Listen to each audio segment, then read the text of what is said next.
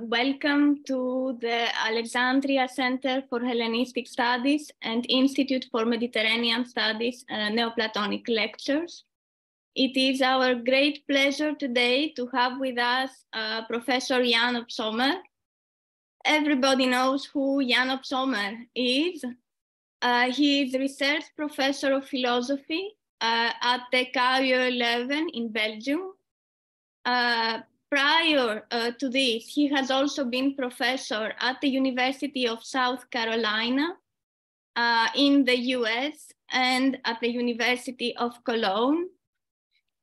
He's invited or visiting professorships include the École Pratique des Hautes Études in Paris and the University of Lausanne.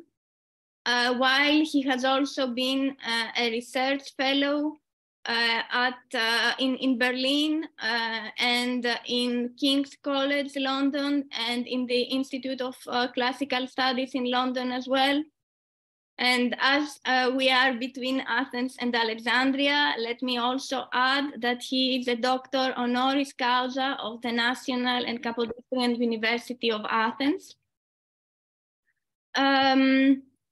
Jan Opsomer is the author of many books and articles on ancient Platonism, and by saying many, we mean more than 100 peer-reviewed book chapters, almost 35 papers, 6 edited volumes, and 4 books, among which In Search of the Truth, Academic Tendencies in Middle Platonism by the Royal Academy of Belgium in 1998, as well as 2 commentaries stemming from the Ancient Commentators on Aristotle project, both co-authored with Professor Carlos Steele, namely Proclus on the Existence of Evils in 2003, and Proclus 10 Problems Concerning Providence in 2012. Jan Opsomer is, among others, a specialist of Iamblichus, and he has contributed the survey article on Iamblichus to the new Uberwerk, which is, of course, a monumental work on ancient philosophy in 2018. Last but not least, he is the holder of an advanced grant of the European Research Council under the European Union's Horizon 2020 Research and Innovation Program. As everybody knows, his project Plato via Aristotle studies the contribution of Aristotle's criticism of Plato's views to the formation of the Platonic tradition. Jan Opsomer may be a research professor, but as I have had the honor to work under his direction in Leuven for more than 3 years, I would also like to add that he is a devoted and gifted teacher. Jan, thank you very much for having accepted this invitation. And we are eager to learn more about your topic today, Epistemic Authority and Traditions of Wisdom, Iamblichus on Non-Hellenic Myths.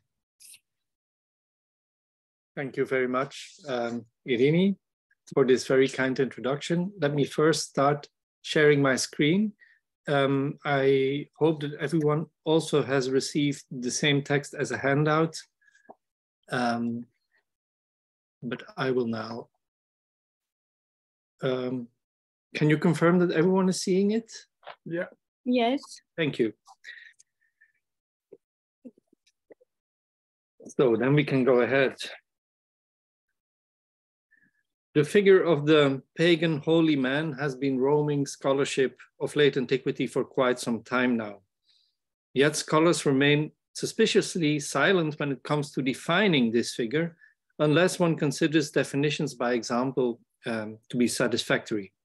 Examples are often Pythagoreans, or are labeled thus by scholars, the main reason being that Pythagoras was considered by them a paradigmatic wise man whose life and precepts maybe all later Greek sages imitated.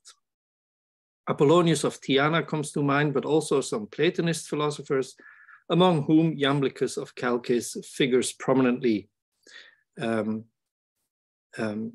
Other philosophers who may qualify for the title are Plotinus, in whose tradition Iamblichus wants to place himself, and Proclus, who can be regarded as a late follower of Iamblichus.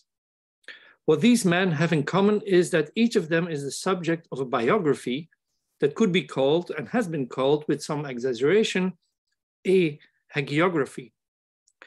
These biographies indeed have many features in common with the Christian hagiographies of the period. Not only are these men described as extraordinarily knowledgeable and wise, as extremely virtuous, and in particular also pious, but also with what looks to be superhuman abilities. For instance, the ability to perform what one cannot but call miracles.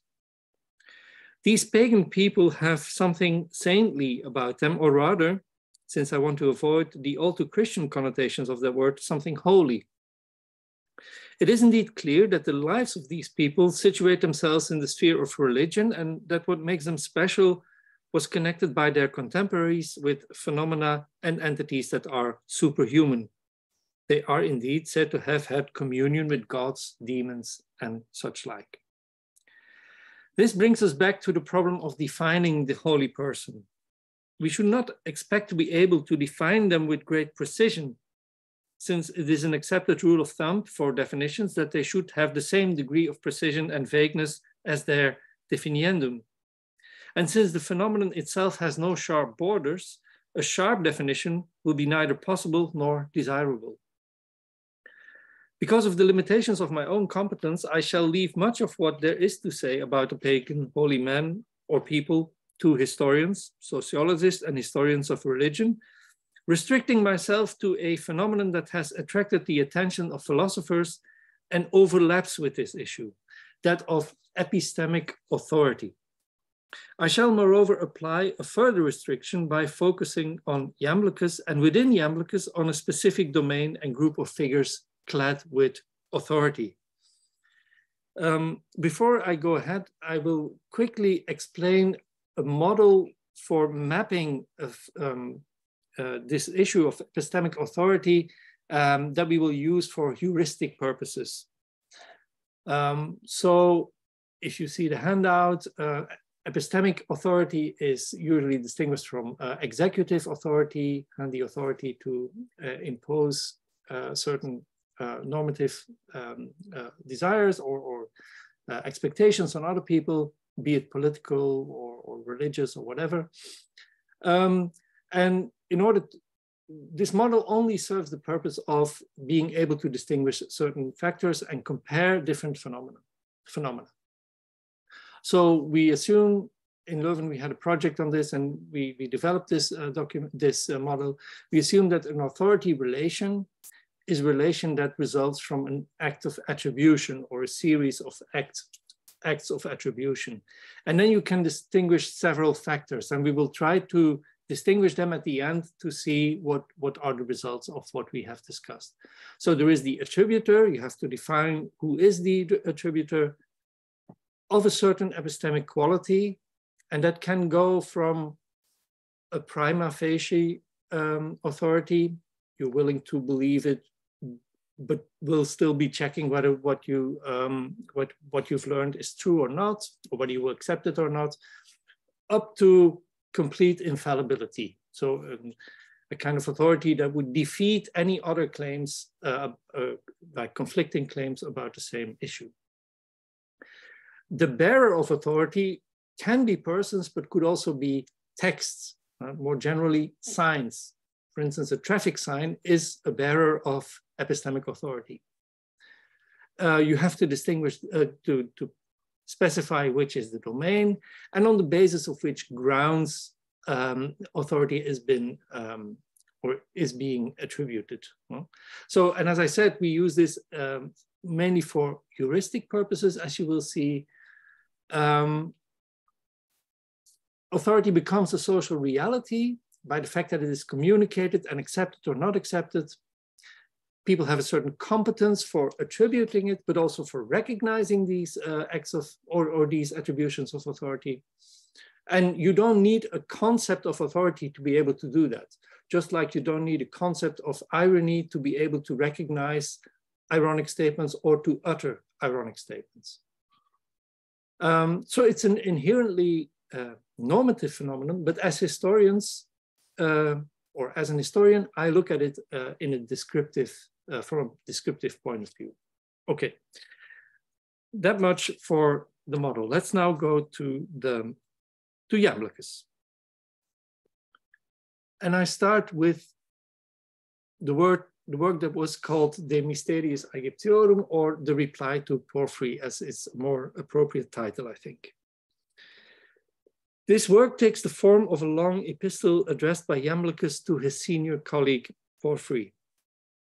Thanks to the work done by Père Safré, we are now able to understand much better the structure and the argumentative strategies of this difficult, not to say obscure text. Starting from the traditional but incorrect title, one could be forgiven to think that in this text, Iamblichus provides us with a long account of the religion, mythology, or theology of the Egyptians. However, that is not the case for several reasons. First, it is not Iamblichus himself who speaks, strictly speaking. Secondly, Iamblichus does not directly address a general, if even classically schooled readership. And thirdly, the text does not deal primarily with Egyptian realities. In order better to situate this text, it is necessary to look at how it is framed and contextualized, what is its literary genre and its origin. What I will be saying about this is nothing new. It basically is the fruit of the Safré's labors. Iamblichus's letter probably dates from the years 300, 305, and is a reply to a letter written by Porphyry. His letter was addressed to a certain Anibo, an Egyptian priest. It was known to several Christian authors and was still around in the late Middle Ages. Anibo, as far as we can tell, was a fictional character whose name probably means great is his master, which could very well be an allusion to Hermes Trismegistos, 3 times the greatest. This provides the link with Iamblichus, the real-life addressee of the letter, and also with the Egyptian wisdom tradition called Hermetism, effectively a blend of original Egyptian traditions and Hellenic thought. By the way in which he replies, Iamblichus makes clear that he has very well understood the various hints and stabs. He replies by authoring what is in effect an open letter, adopting the mask of an Egyptian priest, more precisely that of a prophetes, which is the highest priestly class preceded by the grand priest alone. Iamblichus adopts the persona of this fictional priest of superior rank and chooses as his pseudonym Abamon. By adopting this identity, the author lays claim to an authority that surpasses that of Anibo. He moreover presents himself as a successor to the divine scribes, that is the hierogrammates, who are priests and exegetes and are supposed to have instructed the ancient Greeks in matters of wisdom. It does not really matter, writes the author of the letter, whether Porphyry considers the first person, I, of the author as the true author of the words contained in the letter, or as some other priest. By saying that, the pseudonymous author exploits and continues the game of identities between the presumed addressee of Porphyry's letter, Anibo, on the one hand, and Abamon on the other. But above all, he plays on the identity of the real author of the reply, Iamblichus himself, that is. All of this is in text 1, which I will not read now, but I will come back to it later. It is important to keep in mind that it is not Iamblichus who is responsible for the Egyptian fiction, as it is called by Persafre, but rather Porphyry, who has pretended to address a letter to an Egyptian priest, who in reality does not exist. In a spirit of one-upmanship, Iamblichus has degraded Anibo's status to that of a disciple by coining the pseudonym Abamon, which means belonging to Ammon. He signals that he is the hierarchical superior of his opponent, and moreover, he suggests that he possesses theurgic virtues. At the very beginning of the text, Iamblichus invokes Hermes. You see in text 1, it's the first word, Hermes, the god who presides, and so on, whom he calls the god and patron of rational discourse. The first line on your text 1 of the handout. So Theos, Hoton, Logon, Hegemon, Hermes. This expression corresponds to the epithet master of divine words, belonging to Thoth, the equivalent of the Greek Hermes. This literary framing is thus meant to signal in an unambiguous manner to Porphyry, as well to any informed readership, that Iamblichus's own authority in matters pertaining to religion and Egyptian mythology is well above that of Porphyry, but also above the authority Porphyry had already implicitly attributed to Iamblichus. There is another side to this coin. Because of the literary framing, any statements the author is about to make in the rest of the text is meant to be understood within the literary fiction, that is, as an account given by an Egyptian prophet. Hence, we cannot straightforwardly assume that what we read is what Iamblichus would have said if he had been speaking in propria persona. This is important in the light of the doctrinal content, which is not always easy to square with Iamblichus' Platonic system, or at least the correspondences are not always immediately obvious. However, that is a matter that need not concern us here. Now, given the initial framing of the work, one would expect that the Egyptian fiction is maintained throughout the text until its end. But although the latter is indeed bookended by an explicit mention of his addressee, it is not the case that this context is present throughout. The letter rather contains three parts. The first deals with the classification of superhuman, that is semi-divine and divine entities. The second with divination. The third with theurgy. It's only in this third theurgical part that the intra-diegetical author, so the author in the story, Abamon, honors his pseudonym and deals explicitly with Egyptian theology. So we have to wait until that part. In that part, he also discusses elements of the Assyrian tradition. I follow Hans Louis in assuming that the term Assyrian refers to Chaldean wisdom understood in a broad sense. Polymnia Athanasiadi thinks there is, in addition, a specific caste or family in Apamea called the Chaldeans. But that's a hypothesis. I'm not really competent to deal with that. Scholars appeal to the concept of authority in order to explain the use made of religious myth by both participants in the controversy. So I'm not inventing this authority, let's say, focus. It is already part of scholarship. Persafre thinks that the appeal to the authority of Egyptian wisdom allowed Porphyry to present his doubts and aporiae in a modest form, whereas Iamblichus could profit from the role assumed by him in order to claim the most ancient provenance possible for his theological views. Both the Egyptian wisdom and the Assyrian Chaldean tradition were held to stem from divine revelations, which for any readership would completely justify their authority given the veracity of the gods. However, these two sources of ancient wisdom were not held to be of equal value. There is a difference. Even though the Egyptian tradition was held to be the most ancient and the purest source of religious doctrines and practices, the highest attainable knowledge in matters divine was thought to be contained in the Chaldean oracles, probably because they were held to be oracles. Saint-Frère thinks that Iamblichus implicitly recognizes the superiority of the Chaldean tradition, and we will see some evidence for that later on. Let us now examine from up close the epistemic authority attributed to the religious myths by Abamon and by the author hiding behind that mask. A number of questions need to be resolved.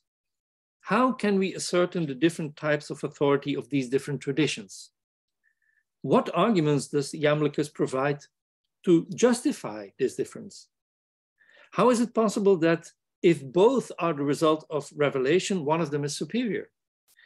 A further question has to do with Iamblichus' presumed access to these traditions of wisdom. So how does Iamblichus know? This question pertains not only to the different sources at their disposal, but also to the lack of intelligibility characteristic of these texts and practices.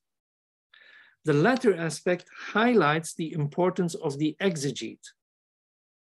Because it's difficult, because it's unintelligible, you need a good exegete, and explains also the hierarchy of the different classes of priests and exegetes, and ultimately also that the hierarchy between Porphyry and Iamblichus.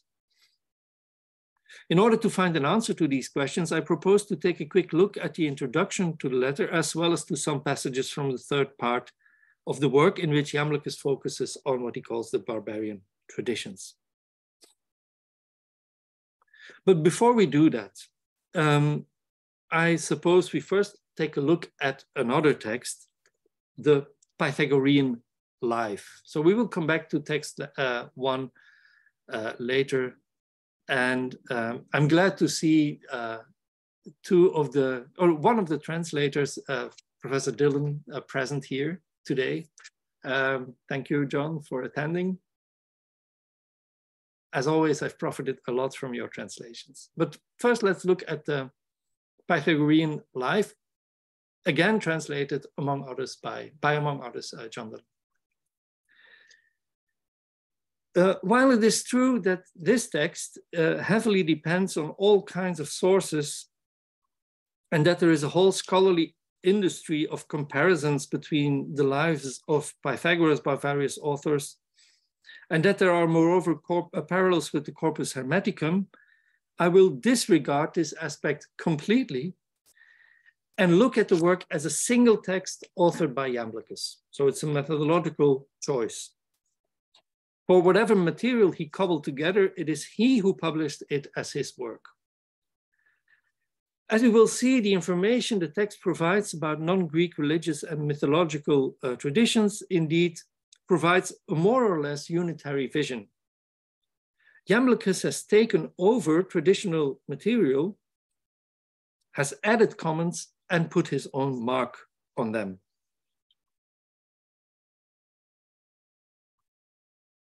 But first, I need to say something about the book. And again, I have to acknowledge my debt to Professor Dylan, who first made a great study of the context of this work.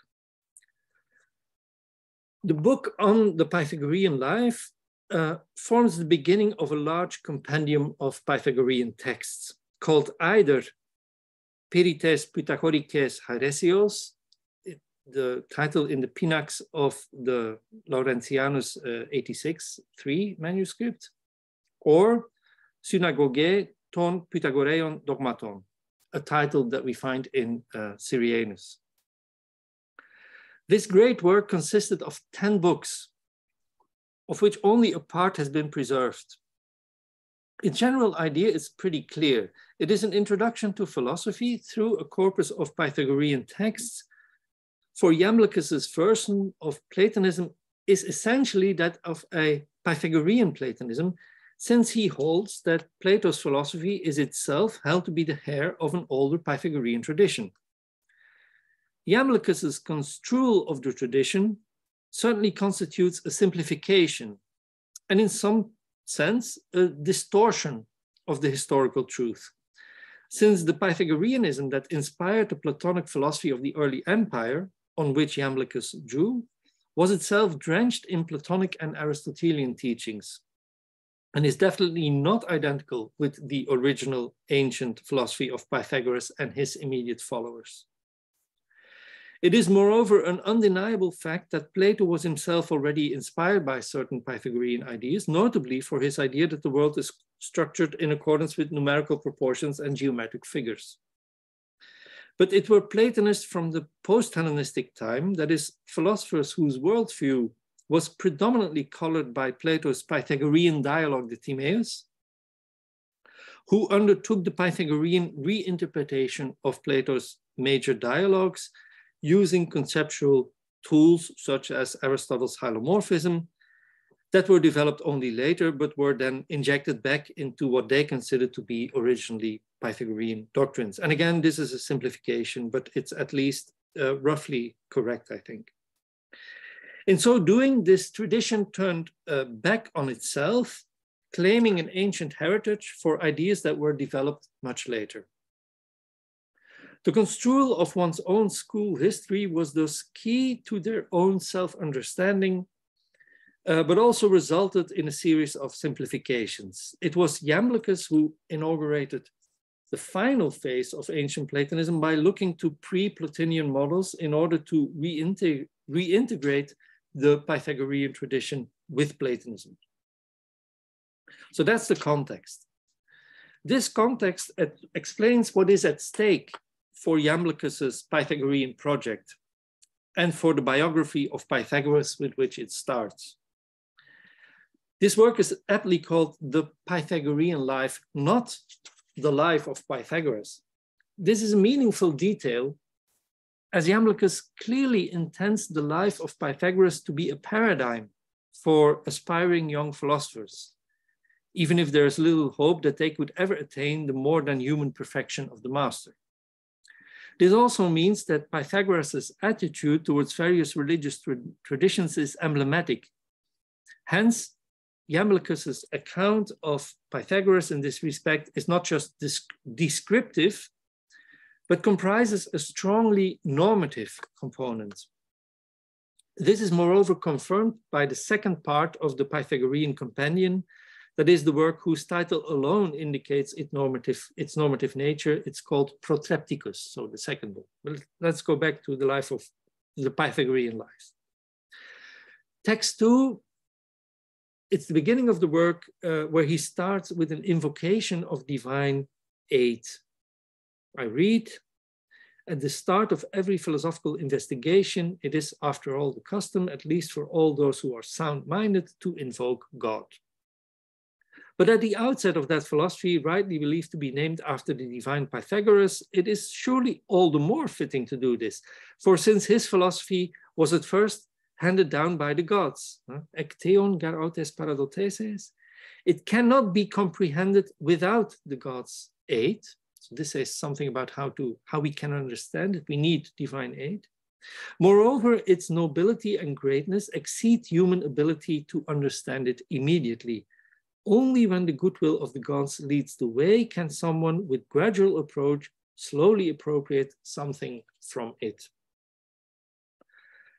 From the start of the work, Iamblichus thus emphasizes the idea that Pythagorean philosophy has been taught to us humans, more precisely to Pythagoras and to the Pythagoreans, by the gods. Moreover, whoever wants to understand these doctrines will again need divine assistance.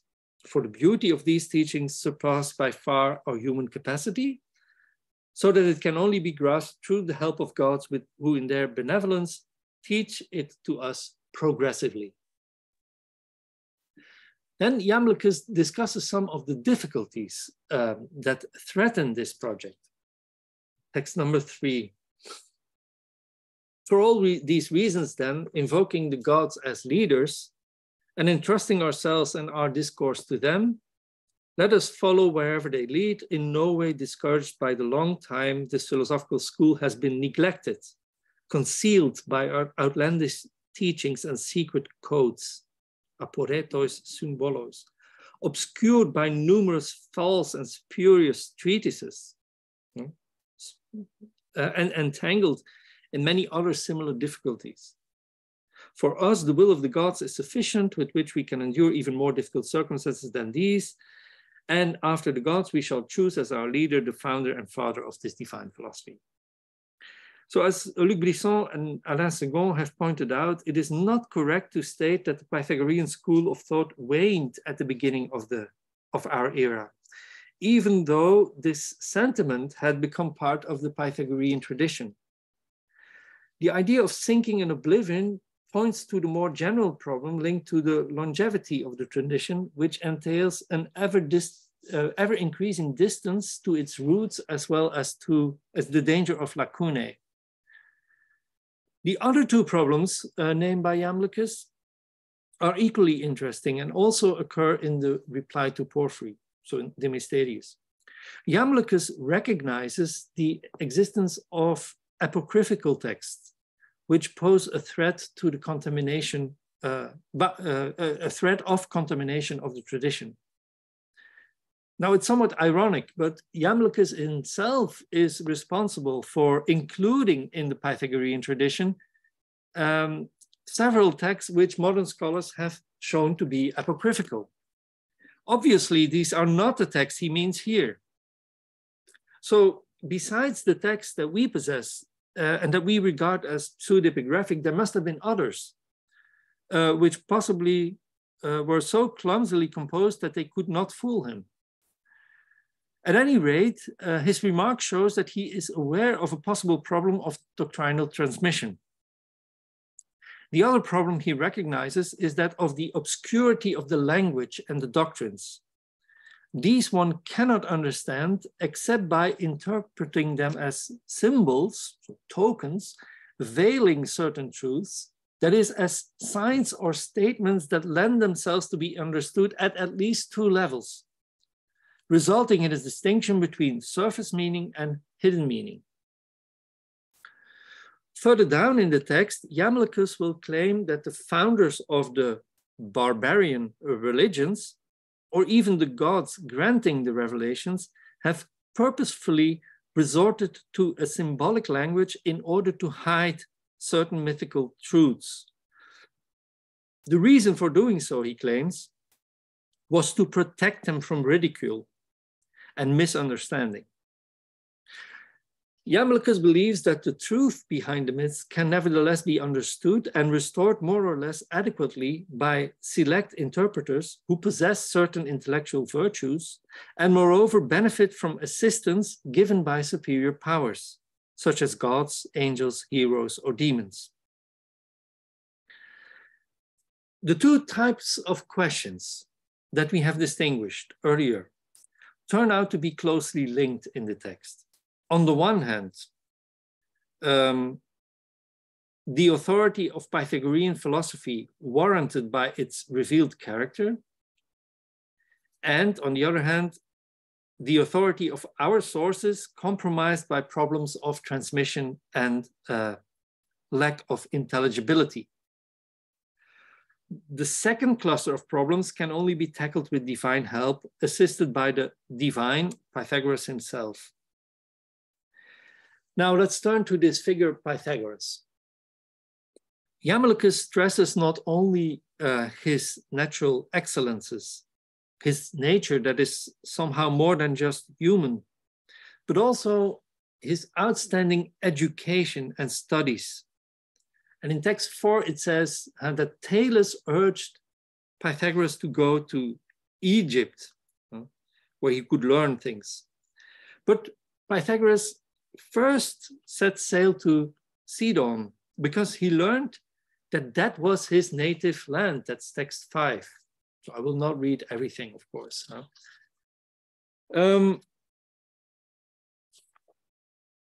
And maybe read 5 anyway. So there he joined the descendants of Mogus, the prophet and natural philosopher, and other Phoenician hierophants, and was initiated into all sacred rites of the mystery, celebrated especially in Byblos and in Tyre and in many parts of Syria, and so on. Interestingly, Iamblichus mentions the derivative character of Phoenician rites. As you see at the end of the citation, they were somehow derived and descended from the sacred rites in Egypt. This means they are also inferior. That may very well be a stab at Porphyry, who was himself Phoenician.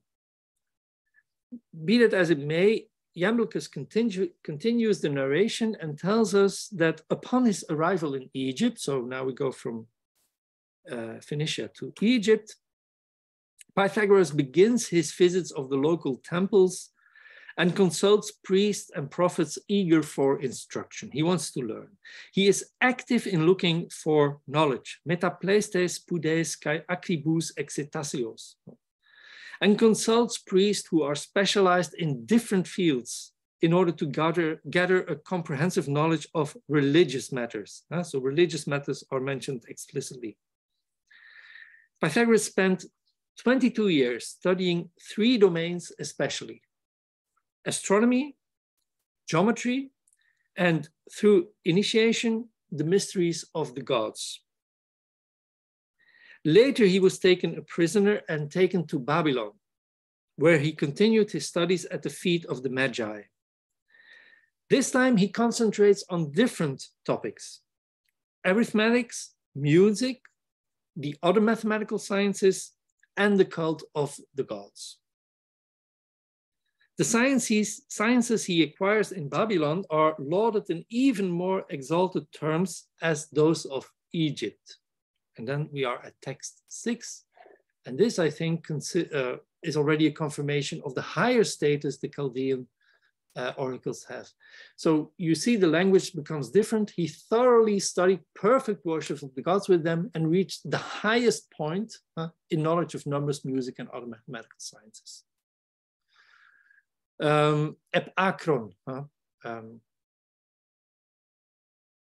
This surplus of excellence is certainly due to his advanced age and experience, but is probably meant to reflect an intrinsic superiority also of the Babylonian tradition.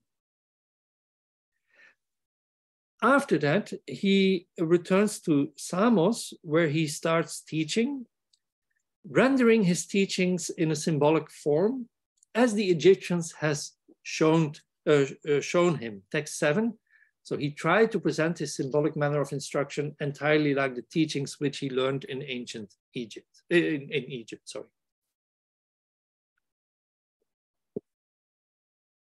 However, his didactic method was not a great success with the Samians. Iamblichus' remark may have to do with the hieroglyphs that seem to condensate a complex object of knowledge in a single sign, but it's also related to the narration of myths, prohibitions and moral precepts, ritual objects, attributes used in all kinds of religious practices. Then Iamblichus gives further corroboration of Pythagoras' epistemic credentials when he points out that he was also initiated in the mysteries of Orpheus. In Orphism, we even find the model for his arithmetic theology, he claims, after a rather abrupt transition in the narration. Pythagoras is even said to be the author of a theological text called the Sacred Discourse, which Iamblichus claims sprang from the most mystic part of the Orphic corpus. Our author does not pronounce himself very clearly on the vexed issue of the authorship, for some claimed that not Pythagoras himself was the author, but rather his son, Tilauges, on the basis of memoirs that Pythagoras bequeathed to his daughter Damo. Yet Iamblichus quotes the beginning in the work of the work Iamblichus quotes the beginning in the work in which Pythagoras claims Orphic authority for his text on the gods, and that's text number 8.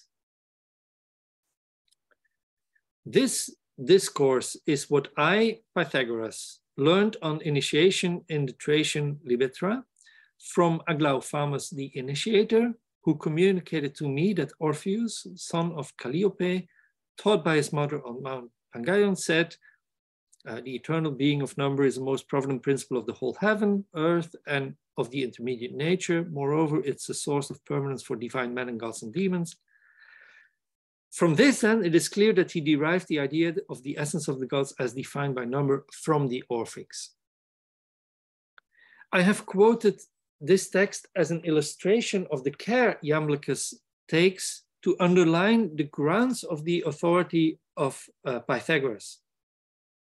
However, Iamblichus does not restrict himself to this straightforward claim, but says that it is necessary to provide examples substantiating his claim. One example he quotes is that of Abaris, who was taught the complete truth, quote unquote, by Pythagoras.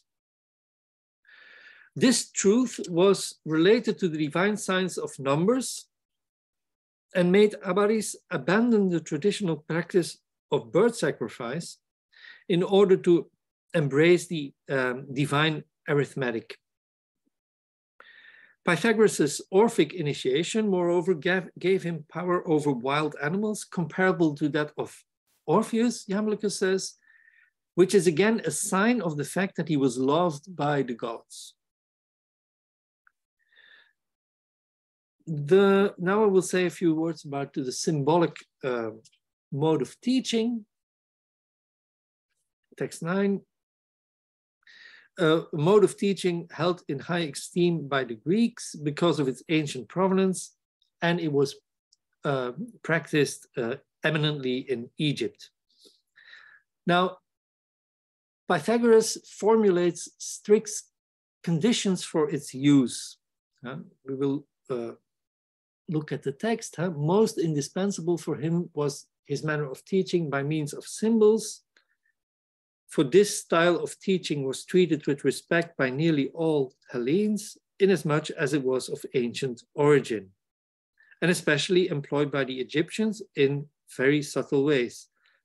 Likewise, Pythagoras considered it of great importance if someone carefully and clearly elucidated the meanings and secret conceptions of the Pythagorean symbols and discerned how much rightness and truth they contained when revealed and freed from their enigmatic form, and when adapted with simple and unadorned teaching for the lofty geniuses of these philosophers deified beyond human thought. Symbols are accordingly liable to decryption, at which point they stop looking ridiculous or trivial. This is said in text number 10. So the authority of symbols depends on their decryptability, as well on the possibility to verify afterward whether they really issue from profound thought. This presupposes the possession of exegetical techniques and experience, as well as a profound knowledge of the realities to which they refer. Iamblichus is most definitely opposed to an attitude of blind trust towards symbols one does not understand. So the fact that he underlies the need for knowledge and for practice, exegetical experience, shows that he is critical of the use of symbols and defines strict conditions for fruitful use of them. The doctrines of the Pythagoreans are not divulged to the many. They remain and are alluded to in enigmatic expressions, that is, by means of ambiguous or obscure language, which has as its very aim to hide certain contents from the non-initiated. He says that explicitly. Pythagoras' teaching enjoyed a very high epistemic authority with his disciples, who were even convinced that his teachings could not be false, which is why they called him divine. That's also something Iamblichus says in chapter 148. What is also needed is our intellectual virtues. This is discussed in chapter 29, or paragraphs 157 to 166. This chapter precedes the account of the moral virtues. In praising his wisdom, Iamblichus attributes to Pythagoras an unsurpassable epistemic authority. It is reflected in the memoirs, Hypomnemata, written up by Pythagoreans, that contain, as he says, the truth about everything. Peripanton echonta ten aletheia. You see that in text 11. On the subject of his wisdom, let the greatest proof be the commentaries written by the Pythagoreans containing the truth about all things. They are well-rounded in all other respects, encrusted with an old-fashioned and ancient style, exuding, as it were, a bloom not touched by hand.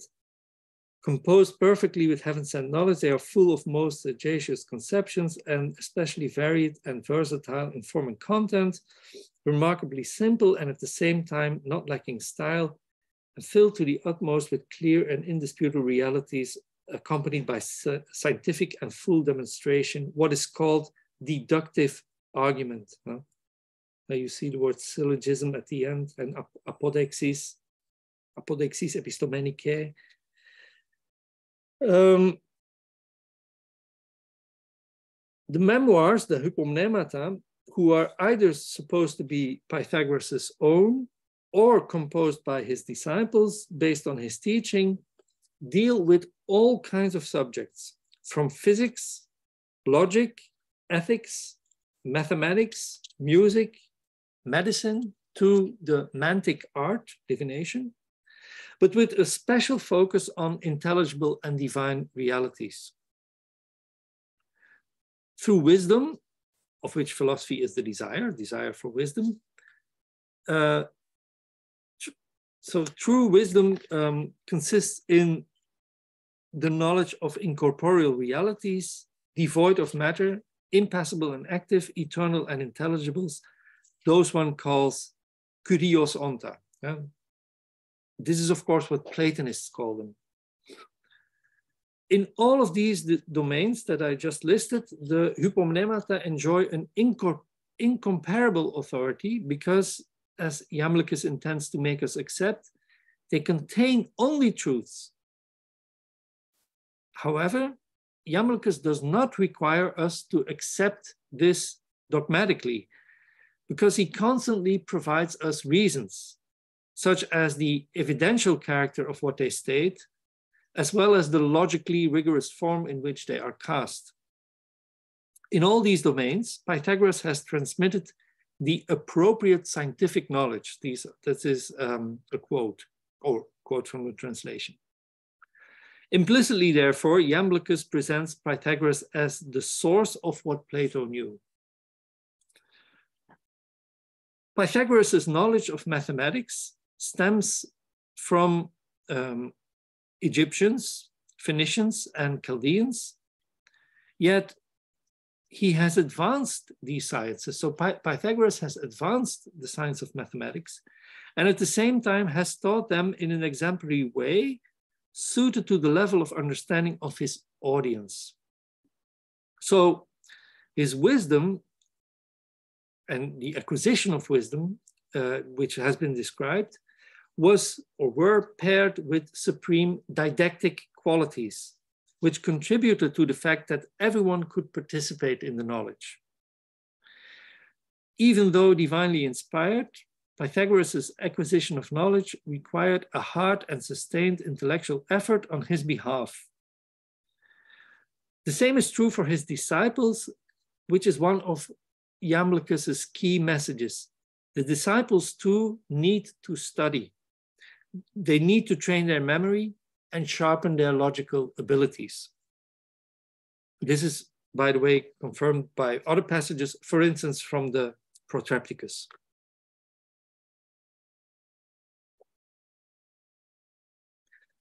Whereas in the Pythagorean Life, the barbarian tribes were cited for their contribution to mathematics. In the reply to Porphyry, it is rather their knowledge of religion and theology that is at stake. So let's now turn back to that work, and especially the introduction. So that's, again, I turn back to my first text on the handouts. As I already said, he starts by invoking Hermes, who presides over rational discourse. He is the patron of all priests and the only God who presides over the true science of all gods. That's lines 3 and 4. Iamblichus then says that our ancestors, and that's of course the ancient Egyptians in this fiction, have attributed their own discoveries to Hermes, putting the name of Hermes on their works. Lines about line 5. 5 and 6, it's to him that our ancestors in particular dedicated the fruits of their wisdom, attributing all their own writings to Hermes. With this surprising claim, Abamon or Iamblichus alerts us to the fact that the Hermetic writings are the product of the ancient Egyptians and they contain their discoveries, even that all ancient writings are attributed to him. That's what he says. It would be jumping to the wrong conclusion if one were to infer that according to Iamblichus, this attribution is false because these works only contain human discoveries. He rather wants to emphasize the idea that the ancients wanted to honor the god for his genuine role in their discoveries, as Iamblichus himself does. This remark then in no way diminishes the authority of the Hermetic treatises, but rather confirms it.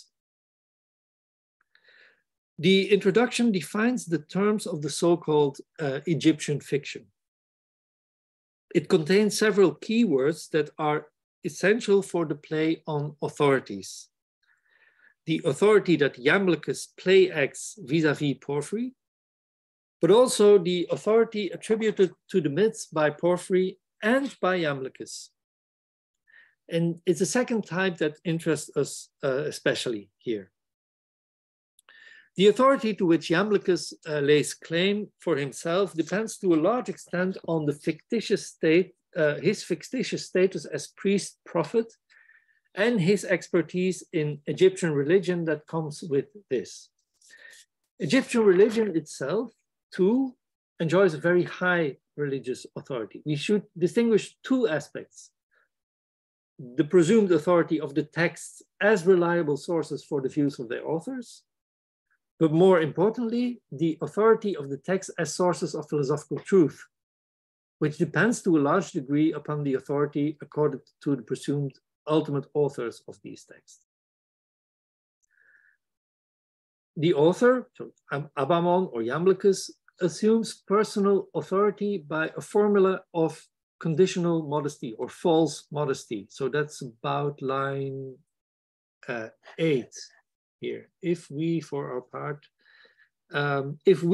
our part receive from this God our due share of favor, such as we are capable of receiving, and then insofar as this condition is met, the author will be able to reach truth in his reply to the aporiae raised by Porphyry.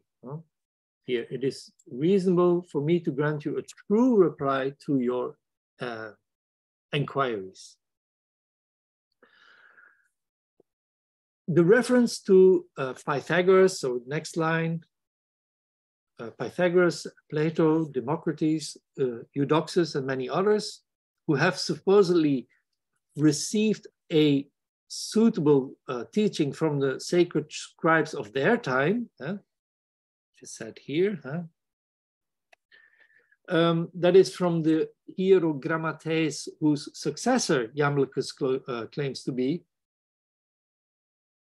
confirms for the addressee of the latter the high epistemic authority of this Egyptian tradition. The author then asks, not without irony, it seems to me, to disregard the identity of the author and thus also his authority.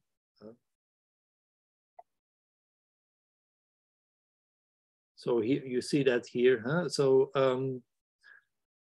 So in view of this, I am presenting myself to take up the discussion, and you, for your part, if you will, imagine that the same person is now replying to you as he to whom you wrote, or if it seems better to you, posit that it is I who discourses with you in writing, or any other prophet of the Egyptians, for it makes no difference.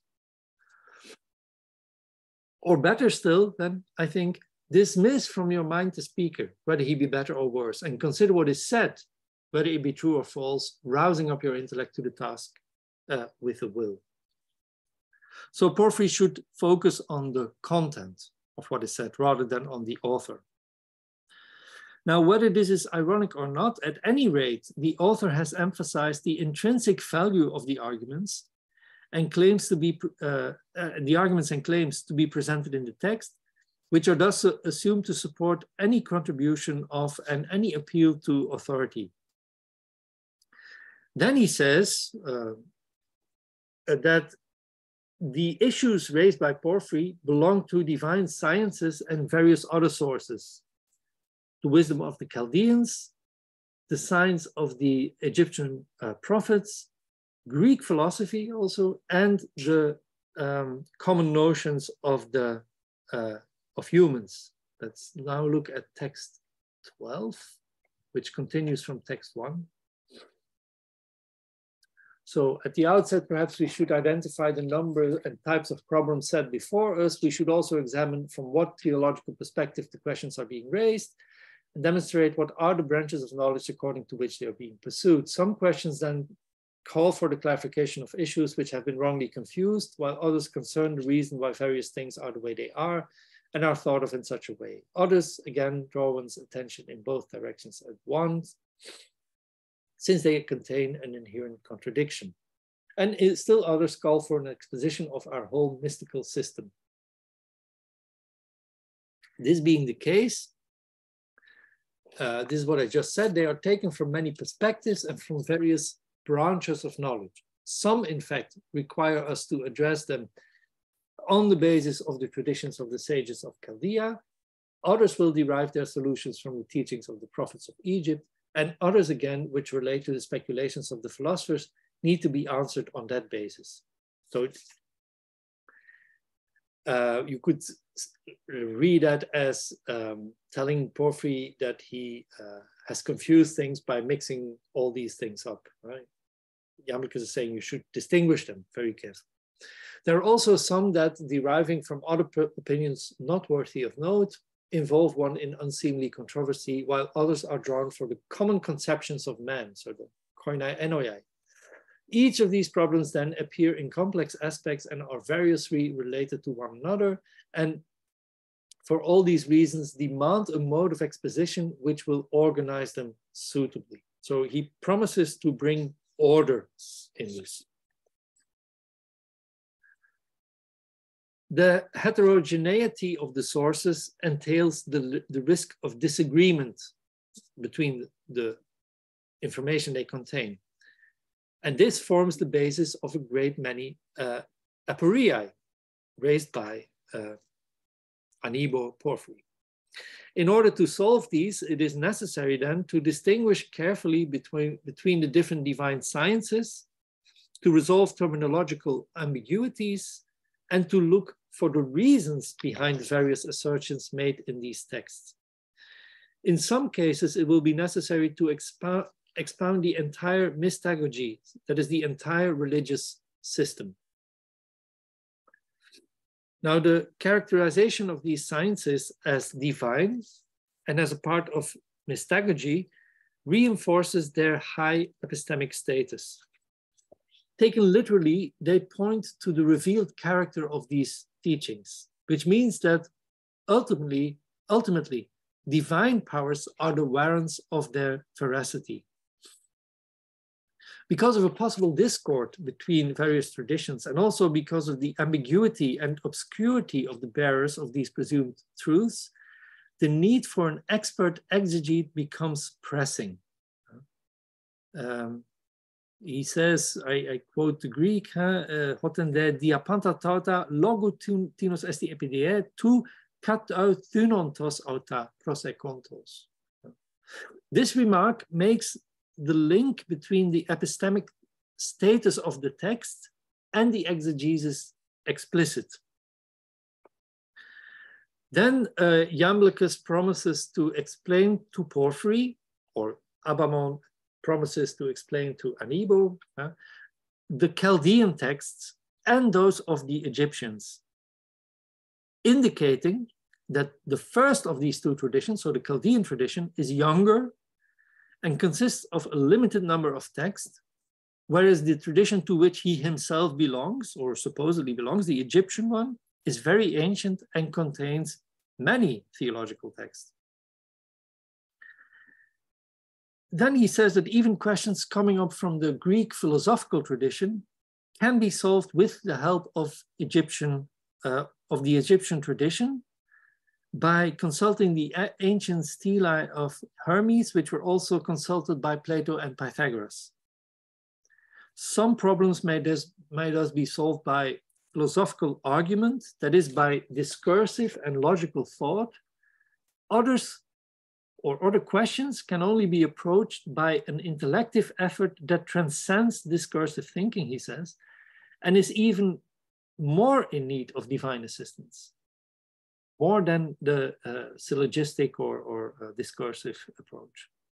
But as far as these issues, issues that can be known by rational thinking are concerned, so it's a restriction, he promises to leave no proof aside. It will come to tentelean apodexin.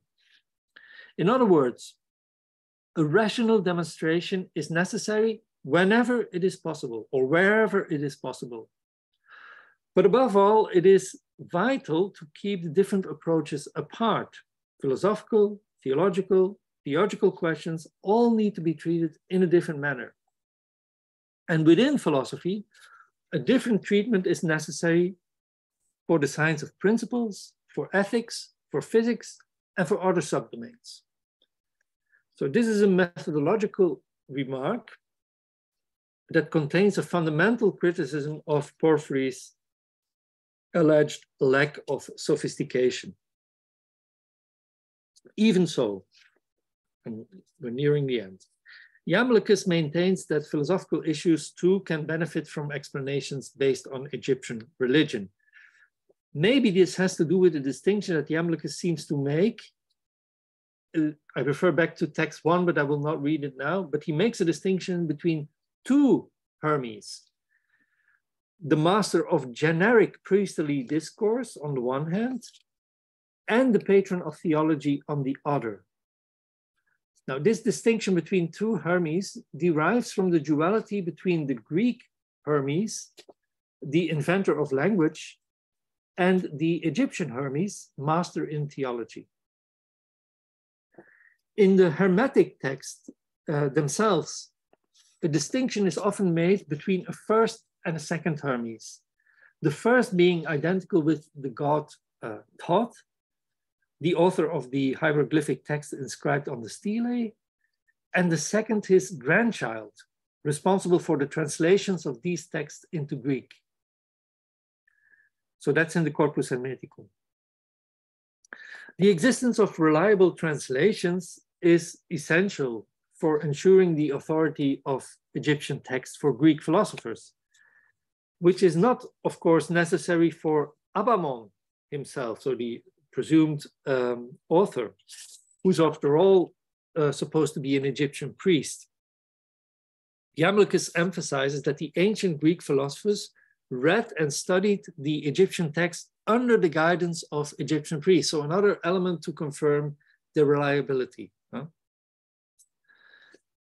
come to the last part before the conclusion, but it's a short part. So in the last part of the De Mysteriis, the reply to Porphyry, Abamon deals with the non-Greek traditions. He gives us more details about the Egyptian text and mentions a certain Bitis, an Egyptian priest who supposedly translated hieroglyphic texts from Sais into Greek. Sais is the city where Solon is supposed to have met Egyptian priests and to have translated a part of their archives. The author of these doctrines, translated by Bythis, more in particular certain theological teaching, more precisely on demiurgy, is said to be Hermes. But it is the prophet Bythis who has explained to King Amon the hieroglyphic text that he found. Bythis then has not merely decrypted the hieroglyphs, but also translated them into Greek.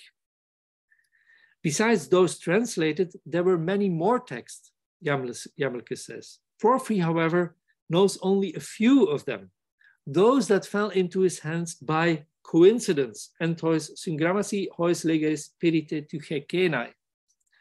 So he grabs the opportunity to belittle his colleague once more. Iamblichus mentions several sources. The most important ones were those that were attributed to Hermes and contain his doctrines. They were partly expressed in philosophical language. And this is interesting. Look at text 13. These documents which circulate under the name of Hermes contain Hermetic doctrines, even if they often employ the terminology of the philosophers. E kaiteton philosophon glotae polakis kretae.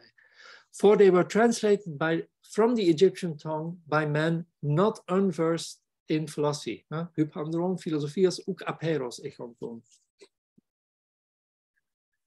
Other texts, such as those written by Chaeremon, deal with cosmology and astrology.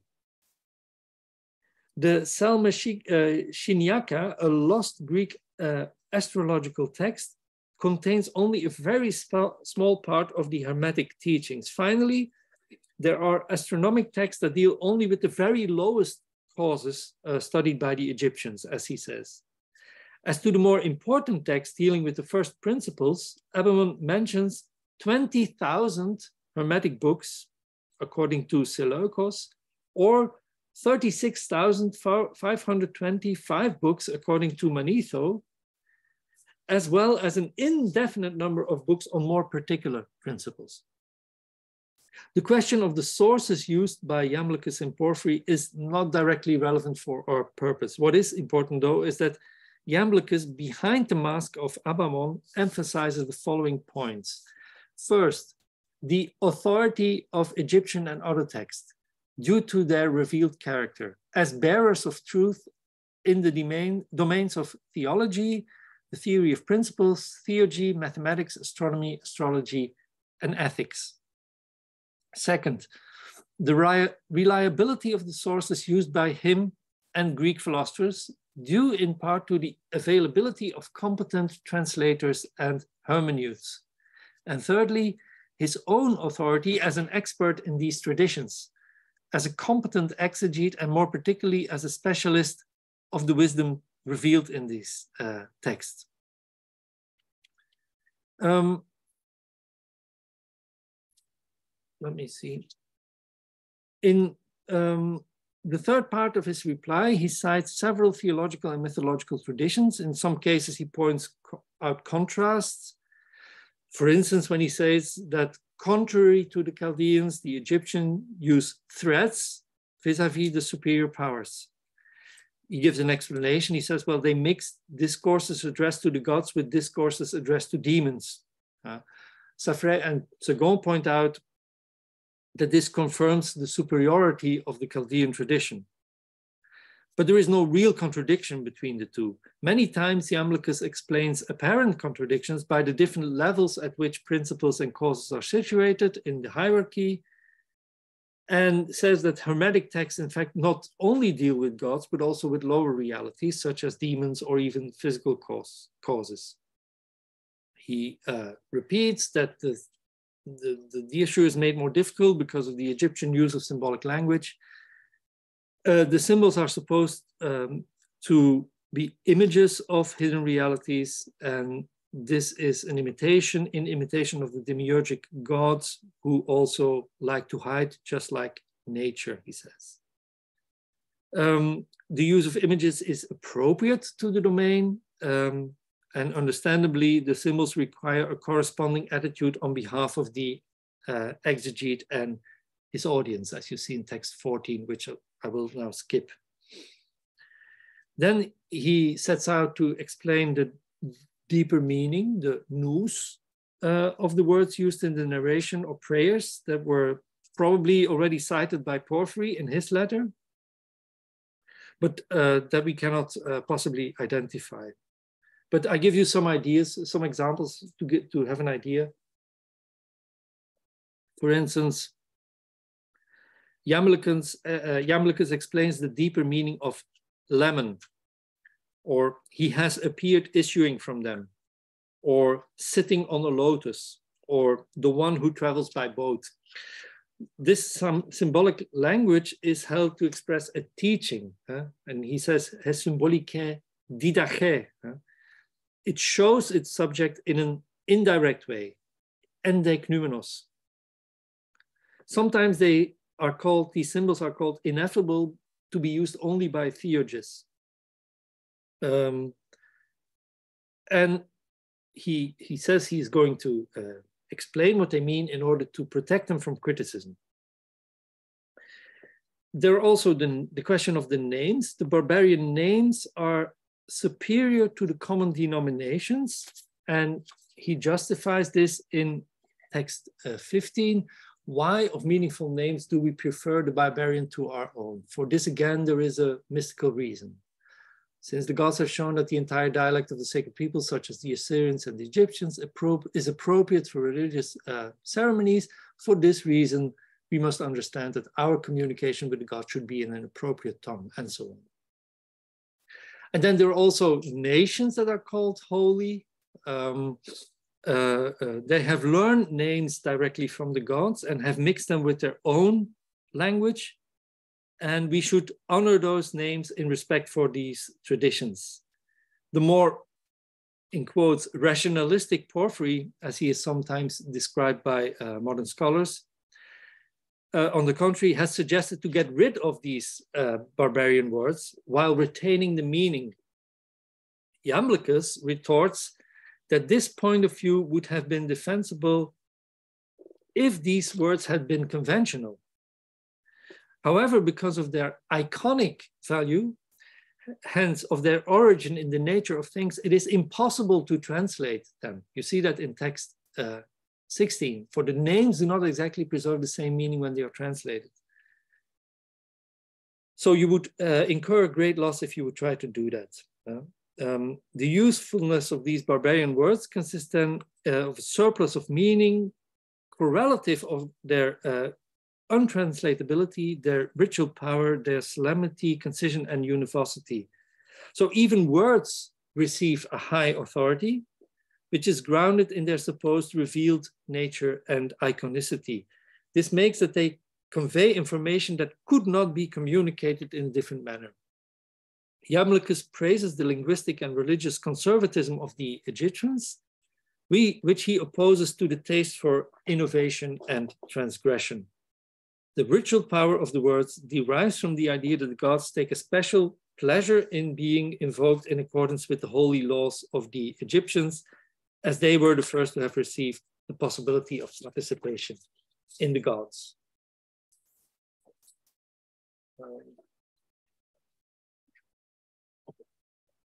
We come to our conclusion, and I will briefly show you the conclusions on the handout to give you an idea of the kind of distinctions that you can make using that heuristic model that I talked about. So we can now distinguish attributors of authority. We have found several. You have the author Iamblichus. We have, for instance, Abamon in the De Mysteriis. We have in the life of Pythagoras, Porphyry, and others. Bearers of authority can be very different. They could be texts or signs, like these cult elements, the names, and so on. Here we have focused on non-Greek traditions and various persons, so there are many bearers of authority.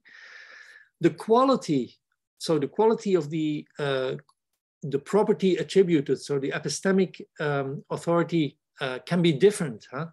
So usually the texts examined here are considered to be expressions of truth and wisdom, with some reservation in case certain myths are more mere human products or even falsifications. The quality also varies depending on specific epistemic domains. We have seen that Iamblichus, for instance, claims that Pythagoras improved on the mathematical knowledge transmitted to him. Then there are different epistemic domains that we have seen. In principle, there are no limitations, as we have seen in these texts.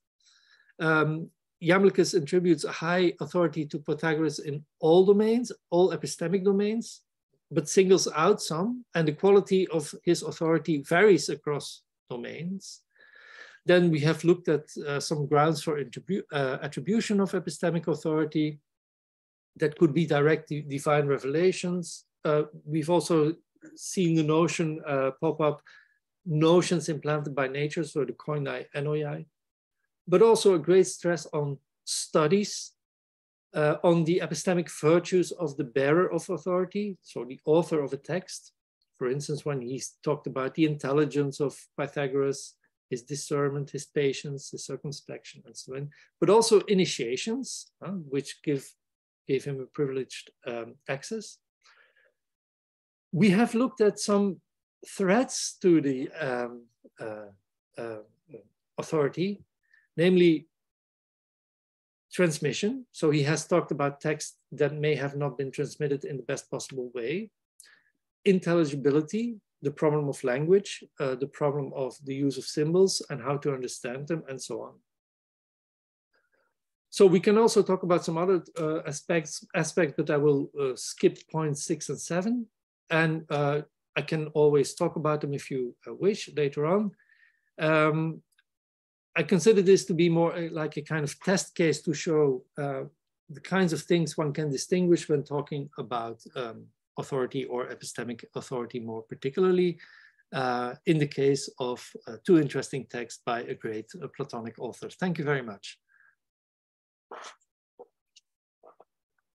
Thank you very much, Jan, for the very learned talk and for shedding new light on Iamblichus and on the way in which we can read authority into Neoplatonic sources.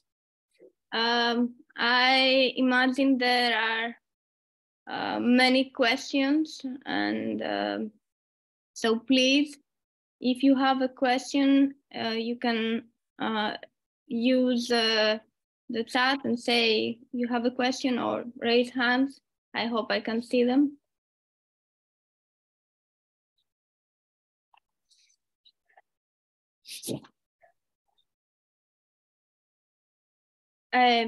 Professor Dylan.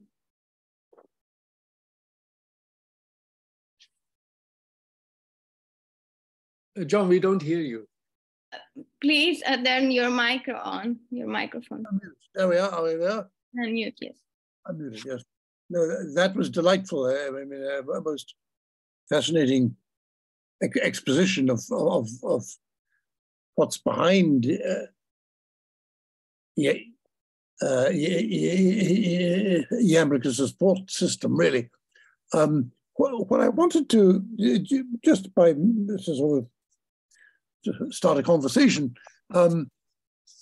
do I take it that what Iamblichus is saying in all this is that there are a limited number of divinely inspired sages?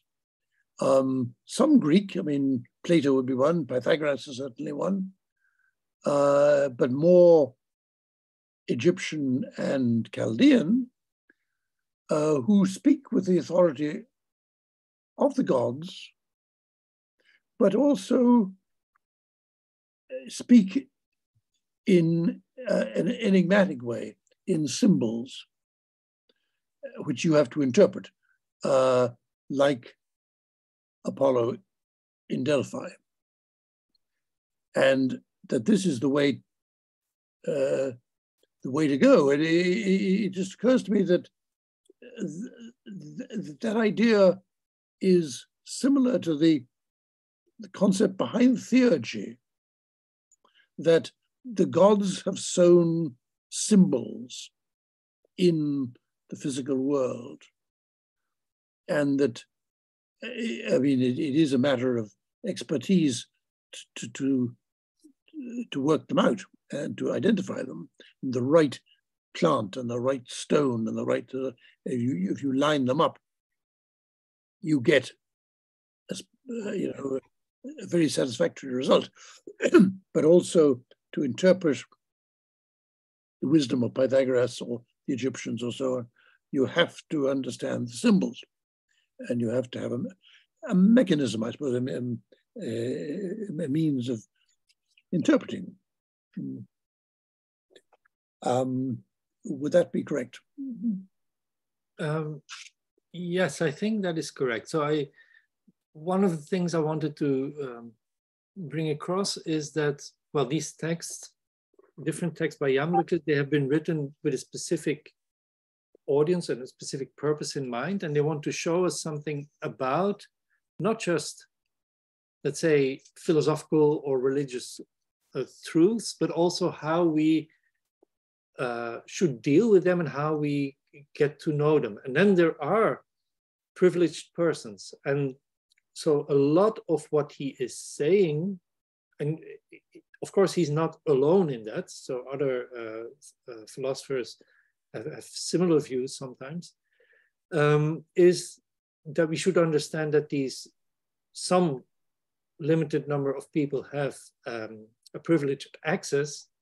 But as you can see in the case of Pythagoras, but also of the alleged or presumed Egyptian priest Amamon and the other priest Anibo, the fictitious person, that it comes with a number of call it duties. You have to study, you have to not only be aware of the symbolic meaning of what has been transmitted, but you have to train yourself to be able to understand it. And so that's also a message I think he wants to put across to whoever is reading the texts. So he may have had people in mind. And I think not just Porphyry. That's why I said it's an open letter, the so-called De Mysteriis.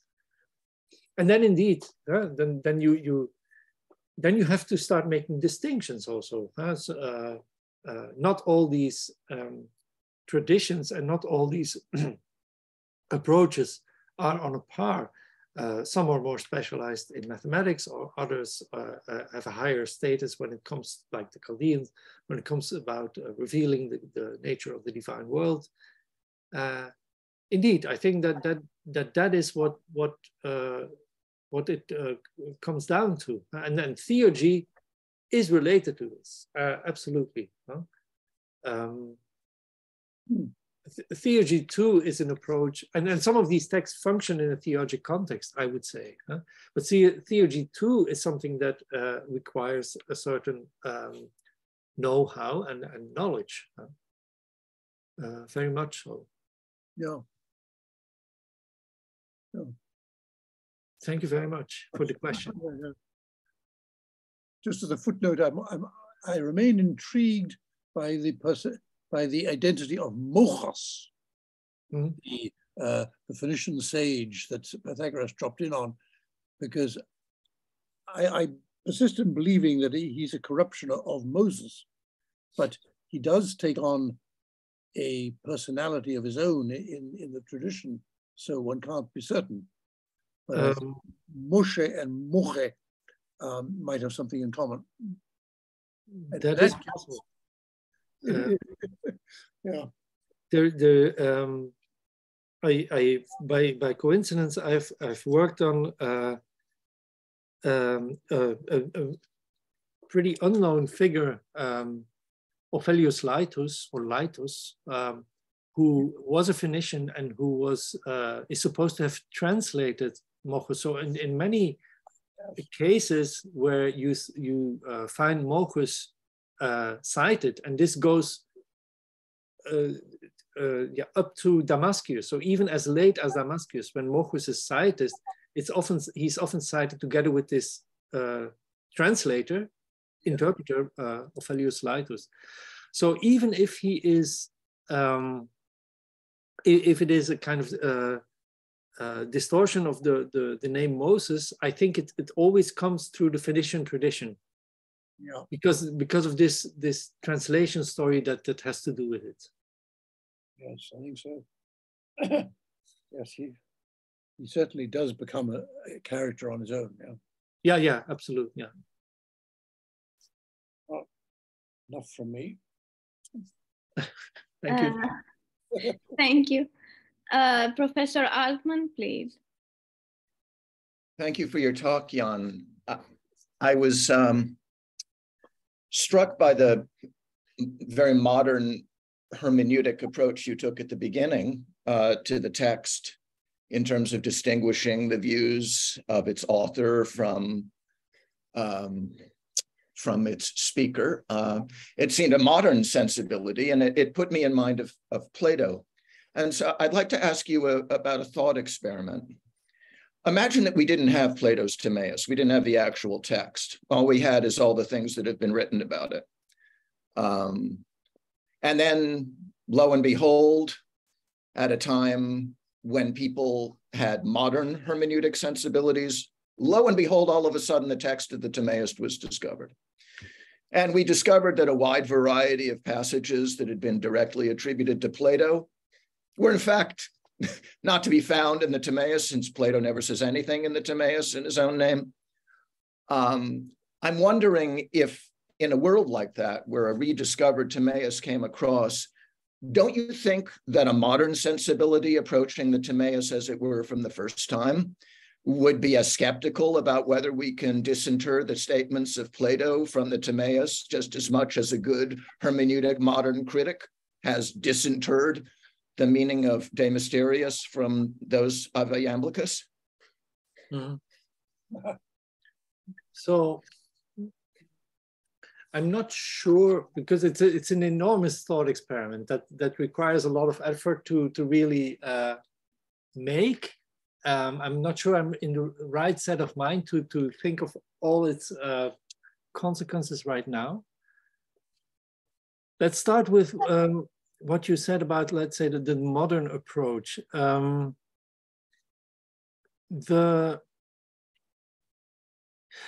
What is important, I think, for instance, when we talk about the Egyptian fiction in the De Mysteriis and the letter to Anibo or to Porphyry, it is clear that there is this play of names and authorities. It is indeed very comparable to what you often find in the beginning of Platonic dialogues, where also kind of characters are introduced, and nowadays often interpreters say, well, we cannot take anything, any character in the dialogues of Plato says as literally being Plato's view. As for the Timaeus, let's wait with the thought experiment. But as we now see it, I would say that certain things that Plato says in the Timaeus should be understood and were meant to be understood as being said in a Pythagoreanizing or in a Pythagoreanizing or a Pythagorean mode, which is why he introduces the character, which is why he also refers to ancient Egyptian wisdom at the beginning. Now, we have, of course, Aristotle, who, for instance, in the Anima, talks about the Timaeus and says, well, this is Plato. So Aristotle just ascribes anything that he finds in the Timaeus to Plato. But of course, Aristotle's own approach to the Timaeus, or to Plato in general, isn't the most, let's say, charitable that you could think of. Right? So we have reasons to suspect that he many times doesn't really care what Plato himself would have said. He is more interested in the position that he's criticizing. Yeah, imagine that we didn't have the Timaeus, and we would have, of course, many references to views in the Timaeus in authors like Proclus. We would have to discount Proclus because he has written the commentary on the Timaeus. So we would have would have to discount all the authors that did write commentaries on Timaeus and look for people who discount the work, the commentaries themselves, and imagine that they were not there, to see what the same authors would say in different works. It would be very,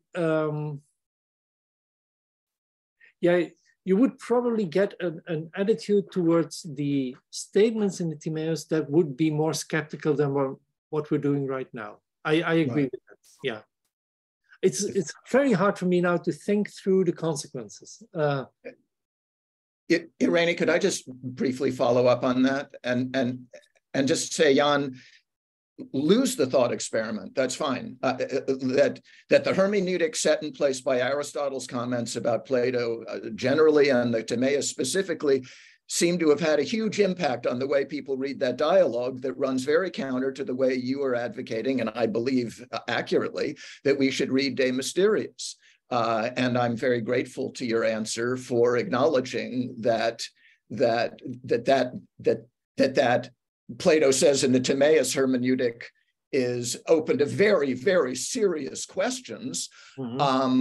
But it endures. I was pleased by your reply, but you would admit, would you not, that the dominant position, I believe, is still that we can find Plato's views directly expressed, not in the Egyptian tale so much of the Critias, mm-hmm. but in the Timaeus. And it remains a very dominant and very misplaced hermeneutic certainty, it seems to me. Yes. So I, coming from, let's say, I study mostly later Platonism, where the Timaeus has indeed also, I think, thanks, among others, to Aristotle, has had this role of being the most authoritative dialogue for Plato's thought. I'm thinking of Middle Platonism and later Platonism. So it's very, so I'm already biased by having studied these texts so much. But for Plato himself, I would be hesitant. So, for instance, if Timaeus is called has the mind of an astronomer, right?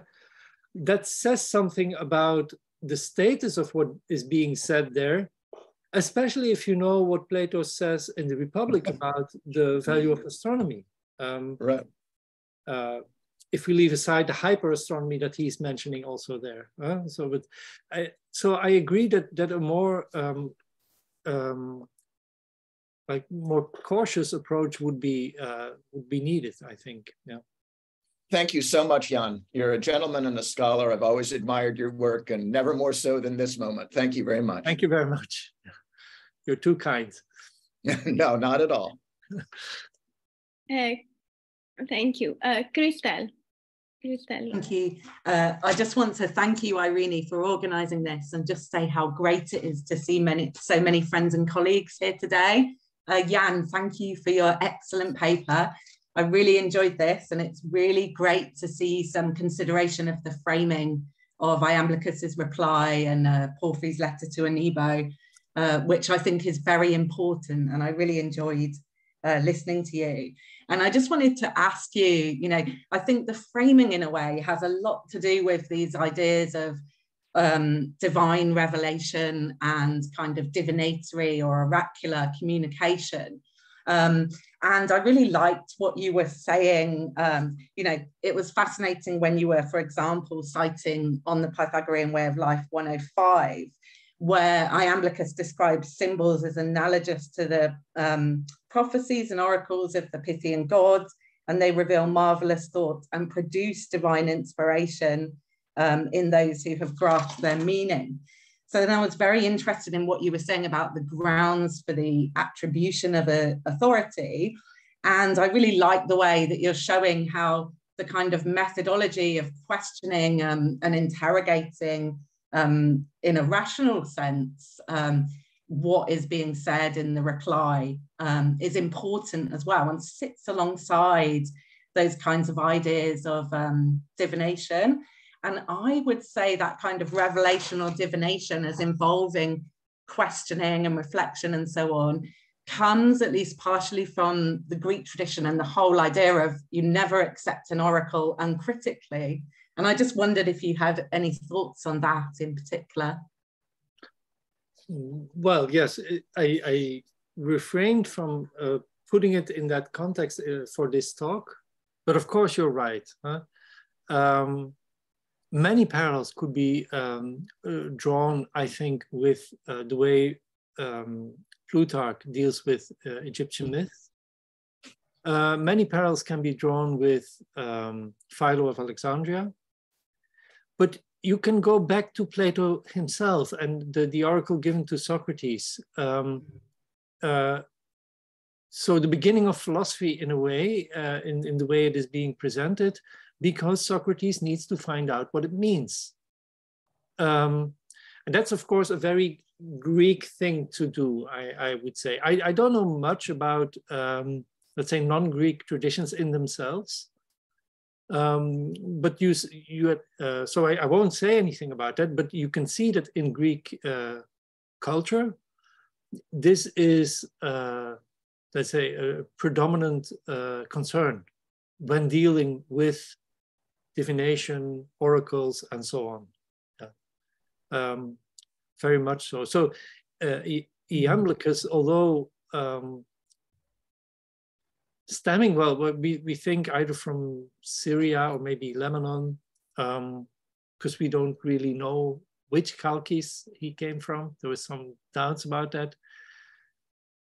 But, and he belonged to a priest class in the family, we know that. But he was a very Hellenized person in his formation. So he's imbued in Platonic thought. He knows his Plotinus. He has read Porphyry. He has dealt with these texts, and he knows many other texts, of course. Huh? But what is interesting is I think is that they, especially someone like he, but also someone like Plutarch, he takes these traditions very seriously, trying to cull information from them or insights from them. Information is not a good word, but insights. Yeah. And then comments on how to do that. That is something that I find so interesting. That you could also look at it even in an Aristotelian way. So it is somewhat comparable to how we deal with endoxa. We get information from these traditions, but of course we need to work with them. So even Aristotle has something of that.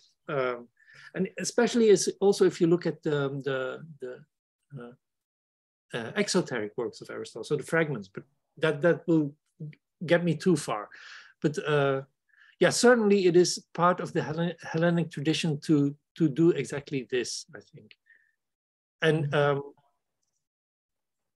it has been cast aside a bit in the study of philosophy, because of the division of disciplines. They say, well, this is religion, it's not interesting.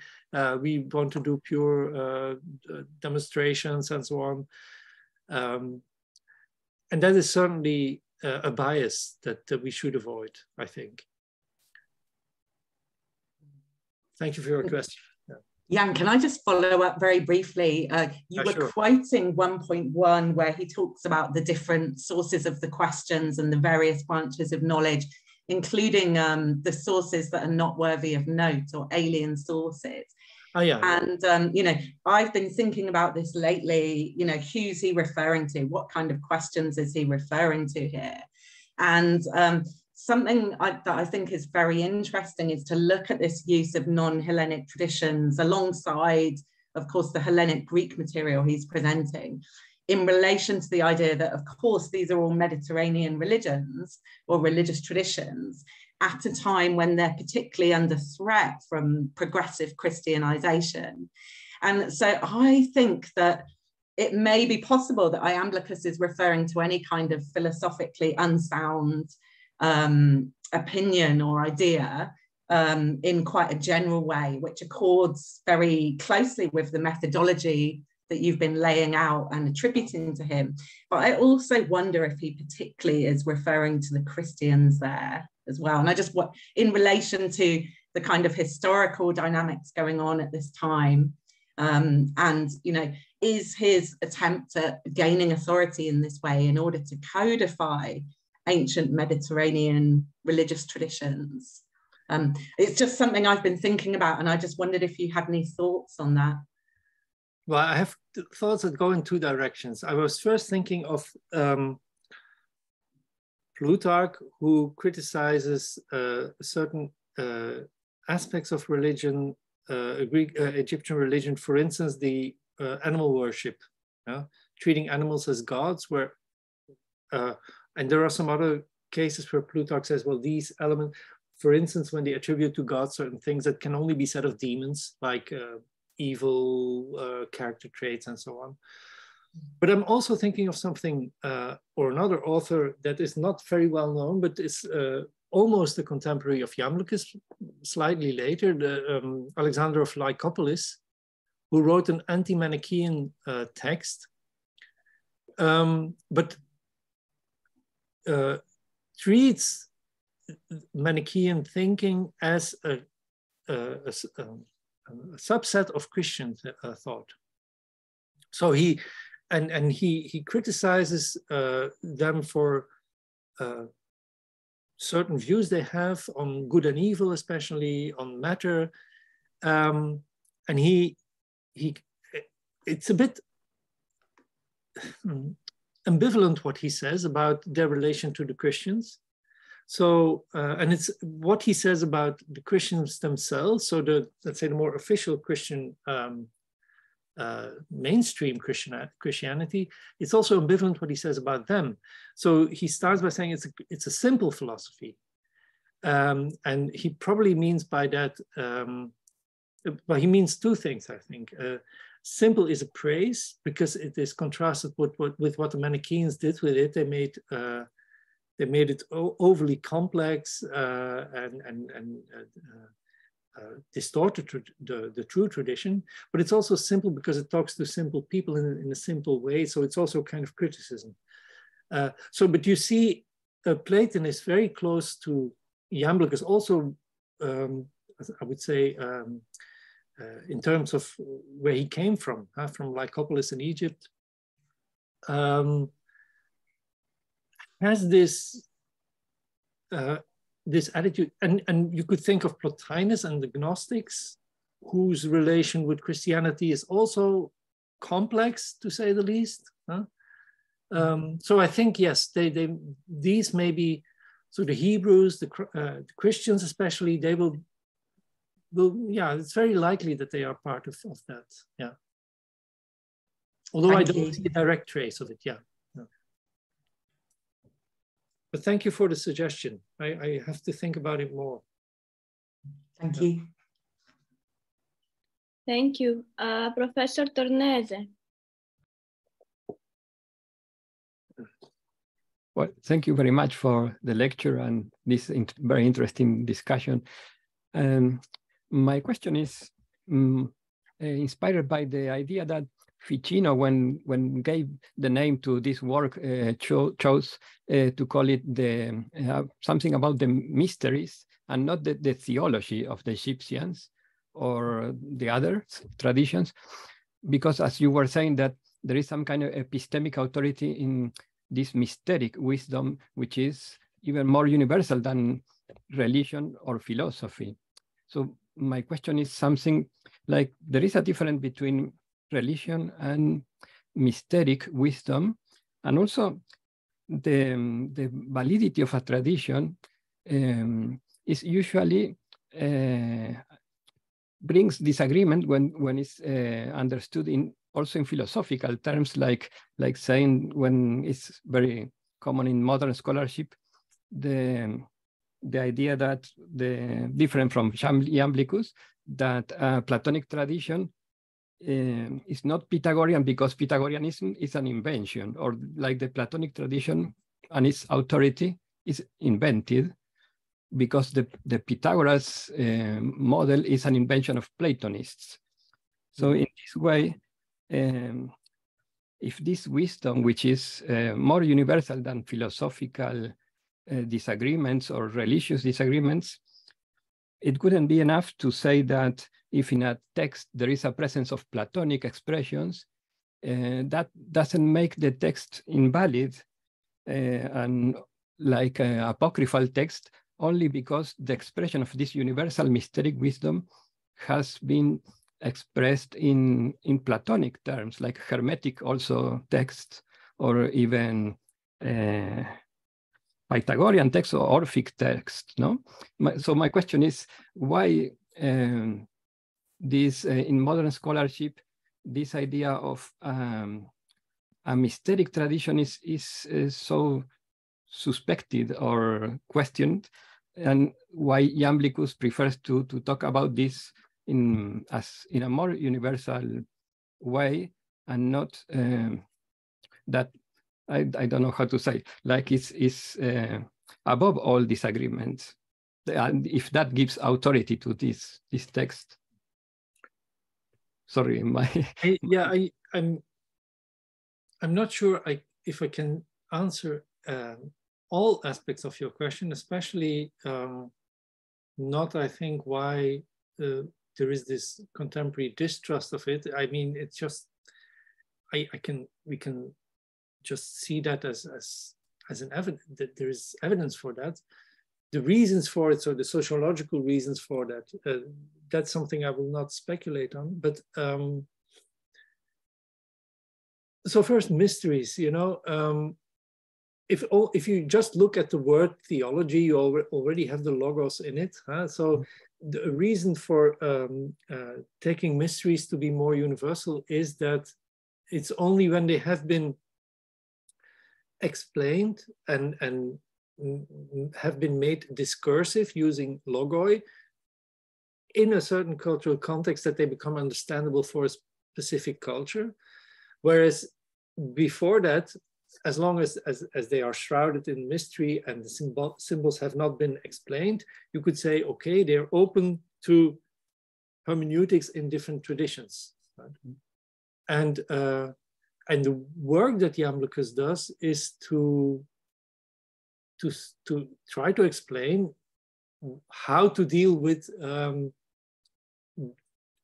perceived disagreements. So, or perceived differences or incompatibilities between these texts. So you could see that as indeed there is this, let's say, these founts of wisdom in different cultures, but that remain close to us, which is also in the word mystery itself. They remain close to us as long as we haven't done the work of interpretation. And so it's very important to show what the conditions are for that to be possible, and the limitations. So if he needs to explain, for instance, this was one of these texts that you alluded to, why in certain texts they seem to be Greek philosophy, because they contain syllogisms or something that looks like syllogisms, they contain demonstrations.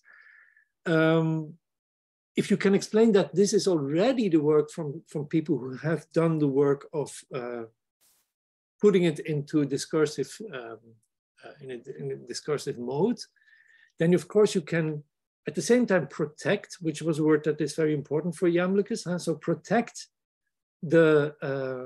these traditions from ridicule or from misunderstandings, and explain why what you get from them is valid because of the, let's say, the epistemic virtues, the experience, and so on and so on. So, and I would say this is an attitude that is indeed, well, was common in his time, or rather common in his time, but is not common nowadays. I agree with that, yeah. But the reasons for that, I'm not capable of answering. Yeah. Well, yeah, thank you very much. Yeah, I was thinking that the content sometimes looks more important for Iamblichus than the form that is expressed. No, you mentioned that too, the content of this wisdom. Yes. But of course, with the translation, as he also says, in some cases, if you translate, you cannot preserve the full content. So you make it understandable, but for instance, these names, you should also keep the names because they have something that you cannot put in discursive thought. So there is also this element, yeah. Yeah, and that's theurgic also, no? Yes. The way that they affect reality. Yes. Well, thank you very much. Welcome. Yeah. Thank you. And Dennis Clark, please.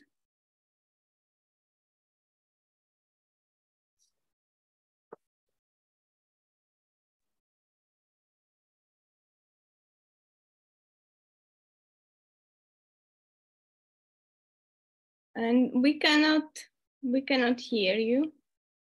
You are unmuted, but we cannot hear you.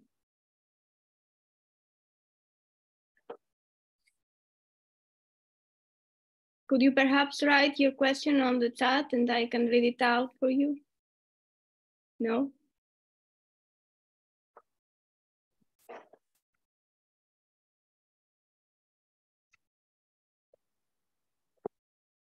I can perhaps ask a small question if you are not too tired, Jan, and see how it goes. Yeah, okay. So,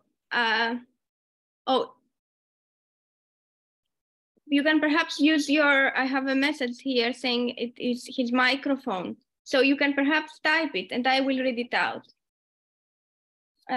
So my small question is on T3. I'm wondering whether you think that false and spurious, pseudesi and gnosis, means the same thing, and they both point to a doctrinal transmission, or whether pseudesi, false, pseudesi, could mean something different and point to doctrinal conflict. So there would be not only a problem of transmission, but there would be some treatises which would be considered as authentic, but in a sense of as Pythagorean, but different tensions within Pythagoreanism.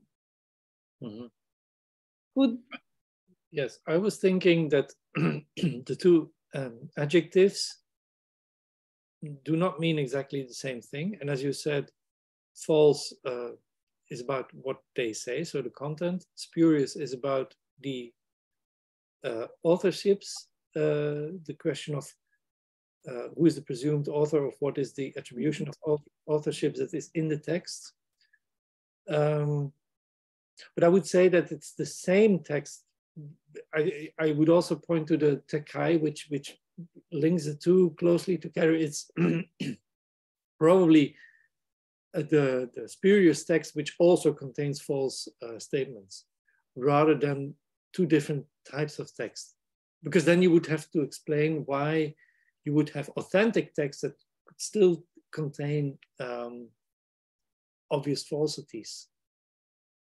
Perhaps spurious would be written by people who take somebody else's name.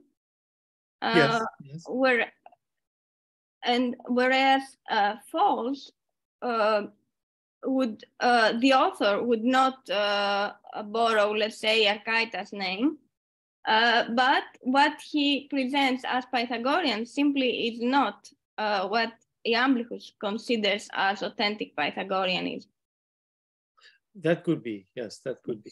So a slight difference. I would certainly say that there is a difference between the two, yeah. Okay. And what is interesting is that he is aware of, or let's say,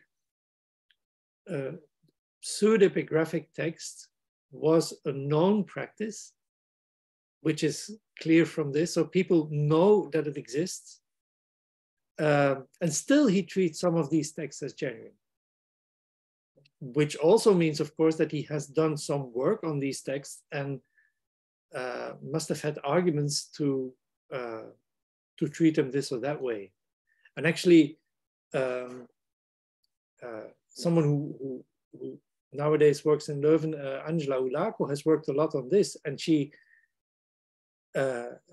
she shows how this is actually done, how different authors, not just the Iamblichus, but also, for instance, Simplicius, argue for these texts and what their contents are. So it's again a proof of the kind of work that needs to be done in order to deal with the tradition. Yeah. So spurious could still contain true material in a way, not be false. Yes, I think that could be true. Yeah, so you could have spurious texts that are well made and that they present truths because they are based on insights that come from somewhere. Yeah. Authority. Yes. Thank you. I think that Dennis Clark has fixed the problem with the microphone. So. Can you hear me now? Yes. Oh, good. Thank you. First off, Jan, thank you very much. It's really nice to be able to talk to you after all these years. Yeah, great to see you. Yeah, and hear you. Yes, indeed. This is maybe more of a comment. It definitely plays off of what Crystal said, which I can think of prove this, but it almost seems to me that one thing Iamblichus is about, always in the background, is what do we need to do to combat Christianity? And that's a somewhat reductive view. Maybe you could, it's not just that. I think he tries to create this very synthetic, almost scholastic kind of pulling together of much of pagan culture, but I think it's in, also with a view of combating Christianity. But he does it in a very Platonic way, and he's very thorough and he's very comprehensive. So we have to accommodate the Pythagoreans, we have to so forth and so on. But one thing that's it seems to me about, and what Professor Tornesi was saying, is maybe Ficino wasn't really that off, because it almost seems to me that, and this plays to what you're saying about the whole theme about authority. It almost seems to me that in a way he's saying, yes, that we have this structure of authority and it's crucial, but it's almost like he's saying to the reader and to Porphyry, you need to almost initiate yourself, if you will, by using these disciplines to take on that authority. So it's not just an appeal to authority. It's almost like, it seems to me, a kind of, we'd call it, I guess, a virtual initiation. Because the mysteries, I think, at that time were falling on hard times, weren't they? I mean, and by the way, too, it's important to think about all this Egyptian knowledge. I mean, it wouldn't be too much longer after this was written, or maybe it had already started, that the Roman government stopped funding those priests. And when that happened, along with the really apparently fairly quick rise of Christianity in Egypt, that all this would just evaporate. So I think he's also trying to do a, maybe he didn't see that quite yet, but the handwriting was probably on the wall. So again, he's trying to pull all these things together, but it almost seems to me that it's a special kind of, it is a kind of mystery in a way. Mm-hmm. And of course, theology is very much that way too, isn't it? It's a very personal act where that you engage in. You don't necessarily have to go to Eleusis to do it. It's very personalized. But the other thing I wanted to bring, so it's more of a comment there. The other thing sorry, I'm terribly, terribly sorry for interrupting. It is very rude, but we only have 1 minute left. We are running out of time. I'm afraid it is automatic, and we are going to be It's okay. So perhaps you can continue by email. I'm really sorry for interrupting, but we have to thank Jan Opsomer before our time runs out. I'm really sorry for the. Okay. Could you perhaps write by email and just have 1 minute to thank Jan? thank you very much for the talk and for the fascinating discussion. And I'm sorry that our time runs out. If I can say one thing to Dennis, it's a program, I think, and you can see it in what Eunapius writes about the students of Iamblichus who have a very clear political mission. And it's a lot about that, about gaining influence with influential people. And so I think this educational program is part of the same, let's say, general effort. How much Iamblichus himself was already involved in this, certainly his disciples, his immediate disciples were. You can see that very clearly if you read Eunapius. But thank you for the comment, yeah. And indeed, if you write an email to me, I will reply. Sure. Thank you very much, Jan, and thank you all for the discussion. And I'm terribly sorry for this, but time has run out. It has been so fascinating that we have lost the sense of time. Thank you very much. Welcome. Thank you for your attention and the discussion.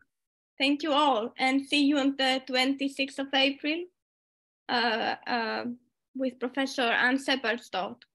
So, okay. Thank you again. Thank you.